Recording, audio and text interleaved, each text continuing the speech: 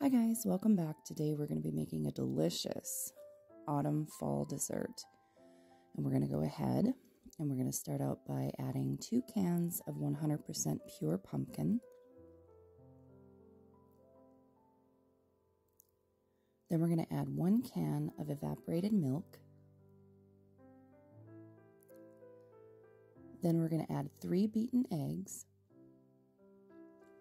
And then add 1/4 cup of brown sugar, 1 full cup of white granulated sugar, and 2 tablespoons of ground cinnamon. We'll also be adding 1 tablespoon of vanilla extract.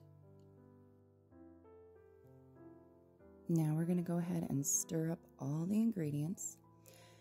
And the recipe originally calls for a spiced cake, but I could not find a spiced cake in any store near me, so I did use yellow. Tastes amazing, but I think the spice cake will give it a little bit more flavor.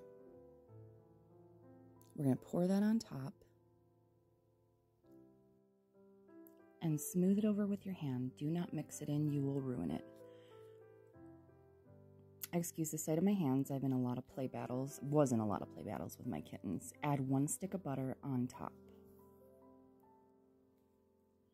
Now you're going to go ahead and set your slow cooker on high for 3 hours.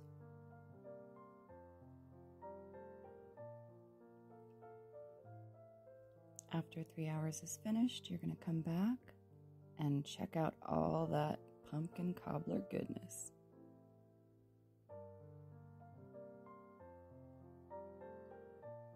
Now sometimes I get asked questions like, why do I cook so much in the crock pot? It's because my house is under renovation and I don't have a stove, so I'm learning all kinds of new crock pot recipes. Look at how good that looks. Perfect for the fall season.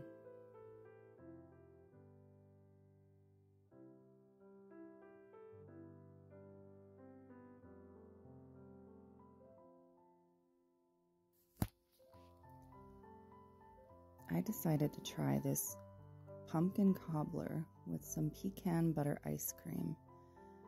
I also tried it with some Cool Whip and it tasted amazing. Thank you so much for watching. I hope you enjoyed this video.